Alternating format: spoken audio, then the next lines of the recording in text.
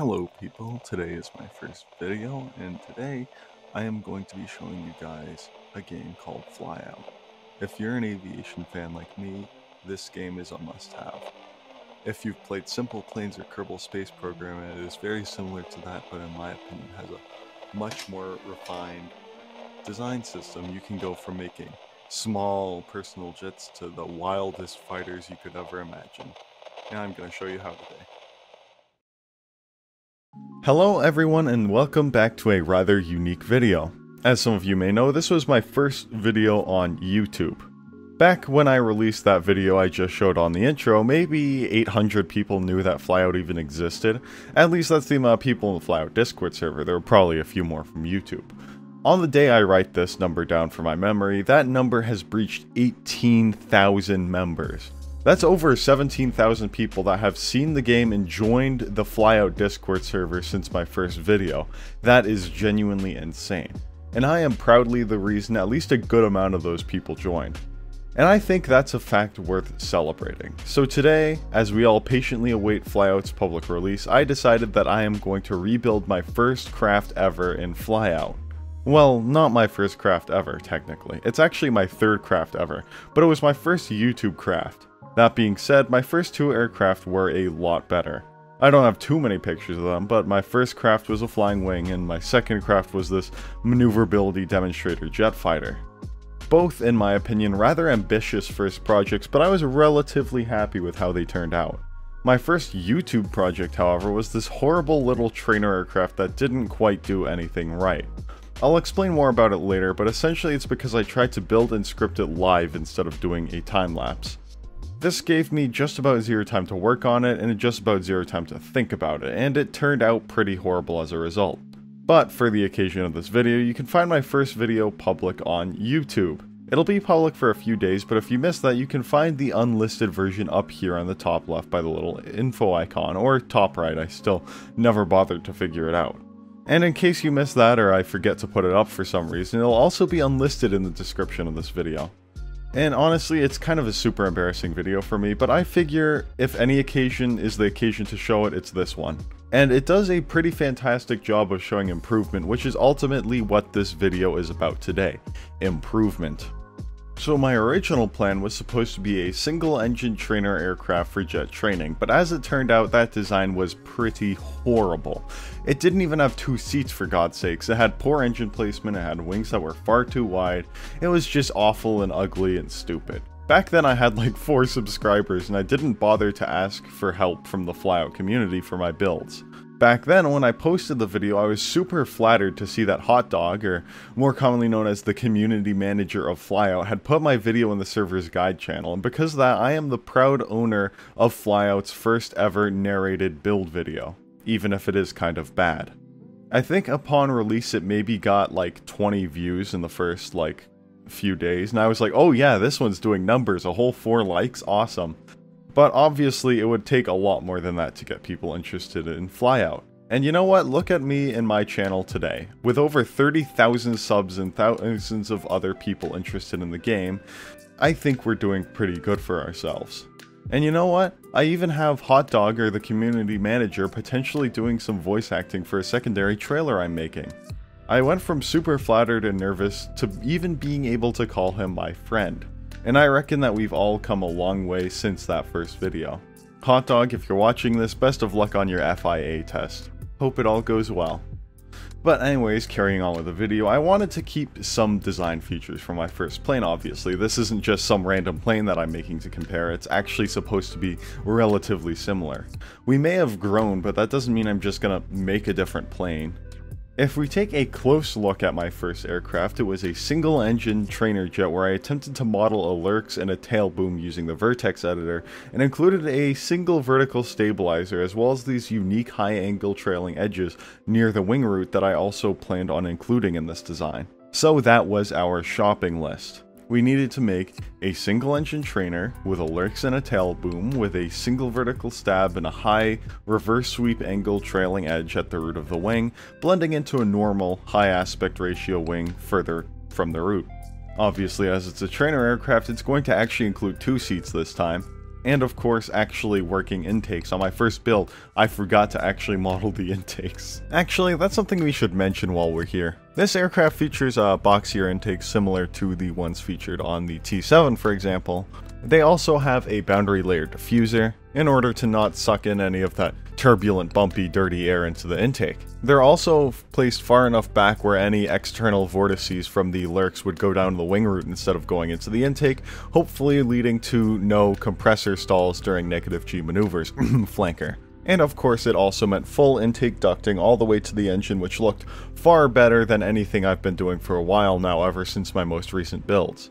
Compare that to my first build with literally no intakes and all the garbage problems it had. Now ultimately, this design for my first aircraft isn't a terrible choice by any means.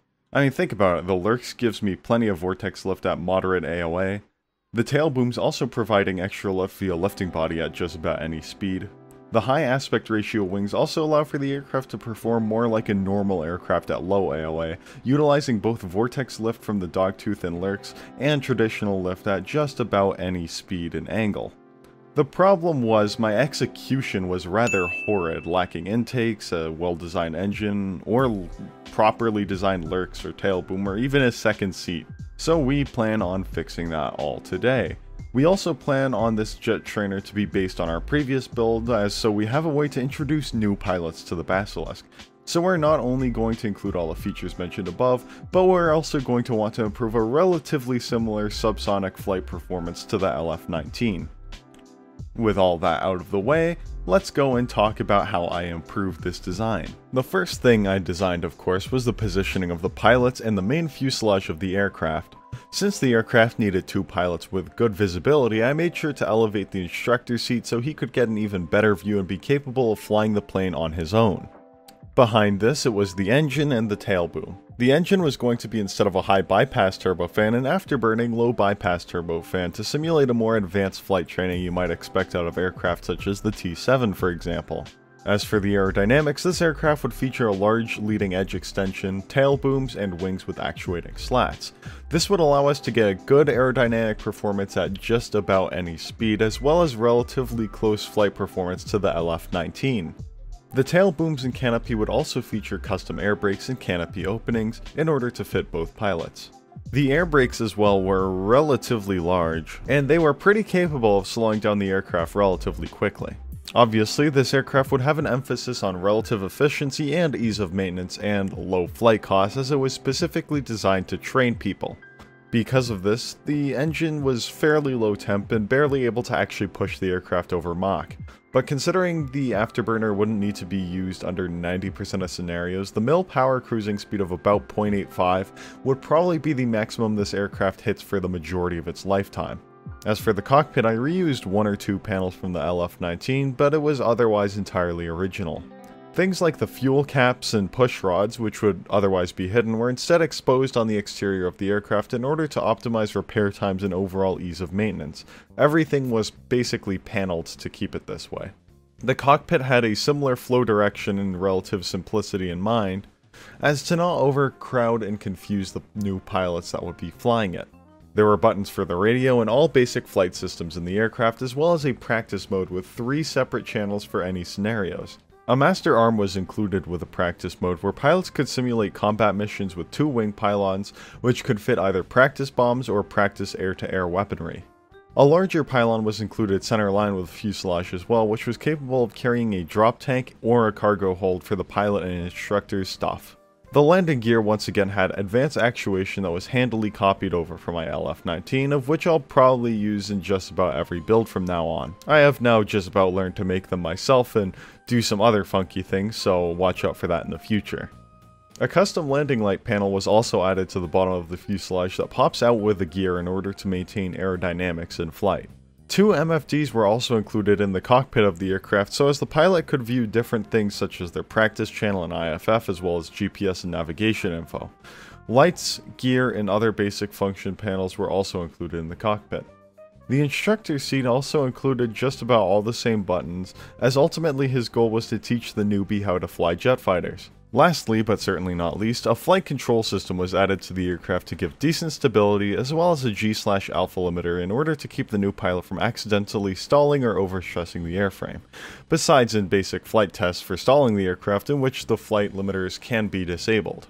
So with our leading edge extensions, tail booms, antennae, and flight telemetry equipment, a new snazzy paint job, a trainer-oriented interior, fancy air brakes, canopies, and landing lights, and gear, as well as the high aspect wings and dogtooth ailerons, we had just about everything complete. It was time to fly.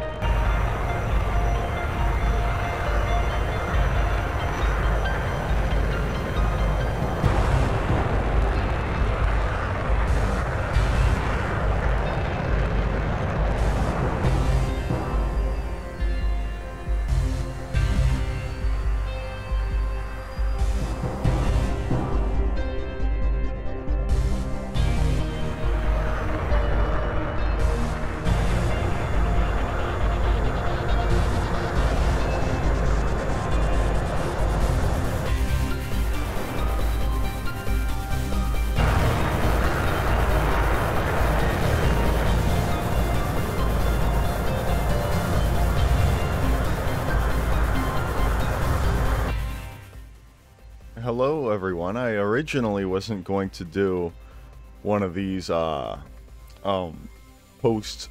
montage flights, but there are a few things I want to show you on this plane because I was just too excited not to. So first things first, and I think my favorite part is definitely the beacon lights on the bottom and top of the aircraft. The one on the top of the aircraft kind of reminds me of like a Cessna or something. But anyways, okay, so we're in the air now.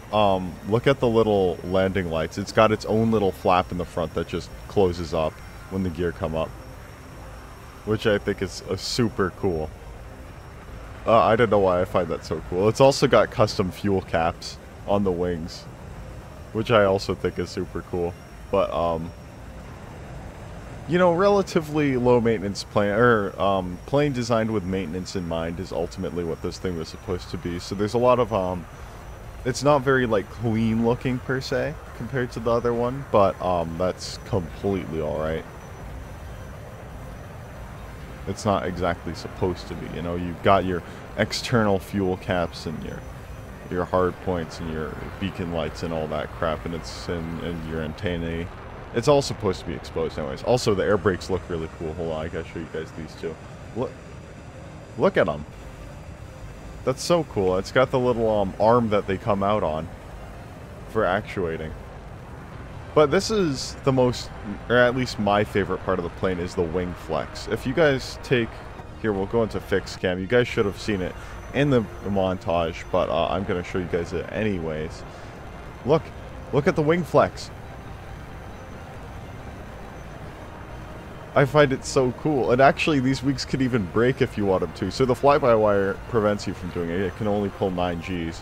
But if I turn it off here, okay, G limiter is now disabled. I can just there they go. Only after pulling a casual. Oh, I hit 22 Gs before they came off there. So maybe a little bit too strong, but I'll take it. And it still flies as well. It actually flies surprisingly well. Like at about 400 knot, you can get a sustained turn rate in this configuration of like 15, 14 degrees a second. Which isn't great by any means, but it's absolutely ridiculous for a plane with no wings. Man, I guess that's just the power of Lurxes, huh? Well, Unfortunately, this thing isn't exactly, you know, pleasant to fly anymore. I mean, it is, actually, surprisingly easy to fly still. But I'm just gonna return it home. Do a nice little no-winged landing to show you guys, you know what, this is to show you guys an emergency situation without wings. To prepare you guys for training in this aircraft, because I'm sure you totally will fly this thing when the game comes out, right guys? Right? Maybe not. Alright, gear down. Lose all that speed, those air brakes do wonders for that. Huh?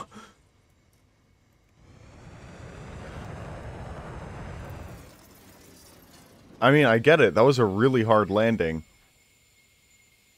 Because I was focusing more on what my mic was doing than what the plane was doing. Making sure my audio isn't crapping the bed here, because it almost did. But still. Why did it bounce? You know what? Whatever. I think that's enough for this video. I hope you guys enjoyed. I'll see you in the next one. Goodbye.